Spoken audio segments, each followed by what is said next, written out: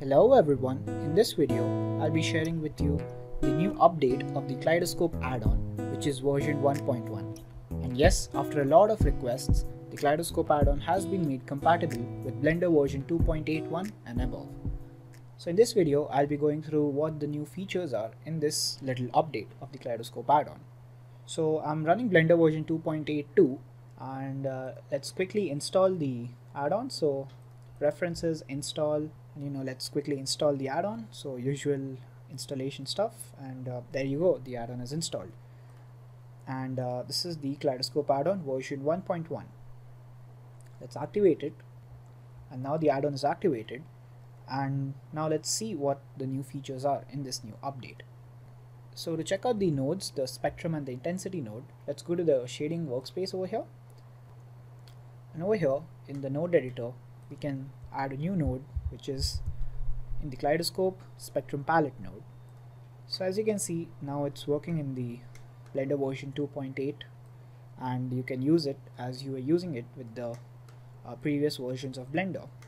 And some features have been removed which were not used properly or didn't really serve the needs of this new update.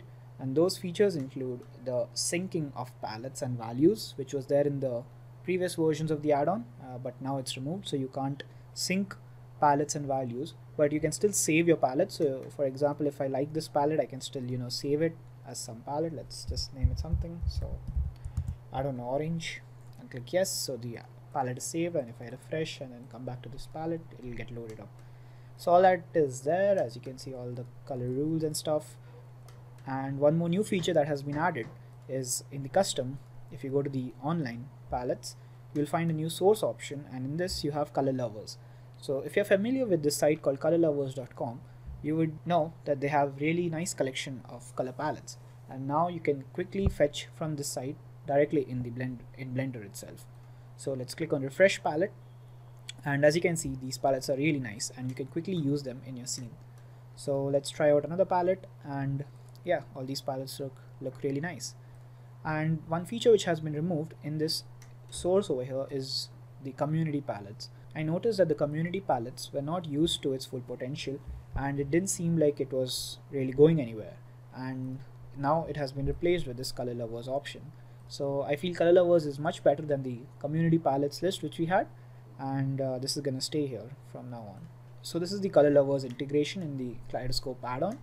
Also a bug fix in the add-on is the Hue Slider over here.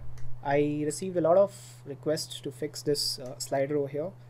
Previously, when you used to change the hue over here, the colors used to get stuck at the red hue because it doesn't go after the reds. But now it goes past the reds to continue in the yellows and the greens. So now if you change the hue, notice how this red color changes to the yellows and the greens over here. So now you can go through the entire range of hues from the Hue Slider, so that bug has been fixed. This update also includes some minor performance upgrades. I noticed some parts of the add-on which were causing the scene to refresh continuously, and now it has been reduced, so hopefully you won't notice that problem anymore. Also, if you come over here to the preferences of the Kaleidoscope add-on, you'll notice that there's an update over here. So whenever I release a new update for this add-on, you can quickly check if there's a new version available and directly update it from Blender itself. So you can click on the refresh button here, and now it says add-on is up to date because this is the latest version of the add-on. So that's the Kaleidoscope add-on version 1.1, and if I show you the intensity node as well, both are made compatible with Blender version 2.81 and above. So I hope this helps you in your scenes. I got a lot of requests to update this add-on, and I finally got some time to update the add-on. To get the new version of this add-on, if you have already downloaded the previous versions, you would have received a mail from me with the new version of this add-on.